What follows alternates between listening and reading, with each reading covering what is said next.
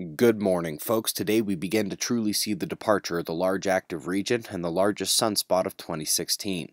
Earth facing quiet dominated him. Incoming, we have a bit more that we'll peek in on momentarily. We've also got interesting video and top weather stories. When we come to spaceweathernews.com, we find the last day on our star to be calm facing Earth once more. We see only slight movements associated with normal, non-eruptive activity, and so it is no surprise that when we come to the X-ray flux, we find a little impulsive C flare as the top flash of the day. It is a true nod to the Sun's inability to fire at Earth when three separate Delta-class magnetic regions within that sunspot group remain silent. Bet he fires when he exits. Across the disk, we've got those new spots I mentioned. Magnetic analysis coming in a day or two. Solar wind, yet another segment of the stream. Weak in and of itself, but we've taken about 7 or 8 stream segments in the last 4 days. We'll see if this is enough to cause further reverberations in Earth's field today.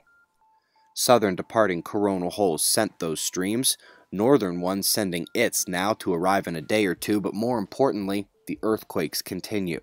Top story of the day there is in Japan. Same area hit by a deadly 6.2 the day earlier took one far more powerful, a magnitude 7. Damage and death tolls are not in yet, but they are not going to be good. Landslides, homes destroyed, rescues underway. Best of luck, everyone.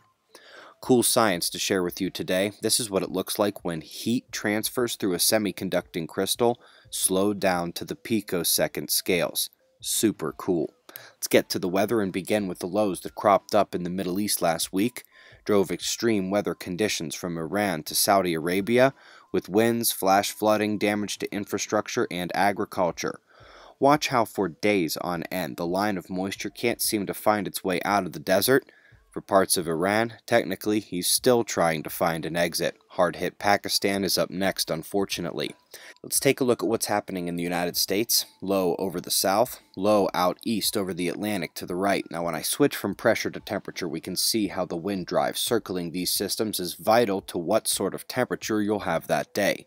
It won't make summer out of winter, but you get the idea there. Strong gradients, driven by the earth spots. The system over land has already dropped a foot of snow in some areas, and that's going to continue, while the eastern edge of the precipitation could actually see severe storms and tornadoes tonight. Eyes open. The weather notes of late include major hailstorms taking out homes and crops in Vietnam. That's the system that clipped the regions westward the last few days. And China. Snow has shut down parts of the country with 300 vehicles stranded just on this highway alone.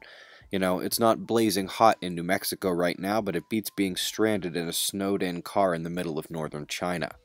Seen commentary on learning more about the WindMap stuff?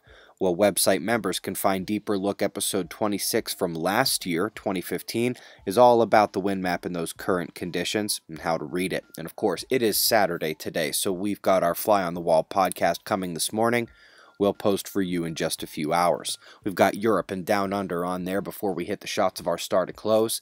It's 4:30 a.m. in the new Valley of the Sun. Eyes open, no fear. Be safe, everyone.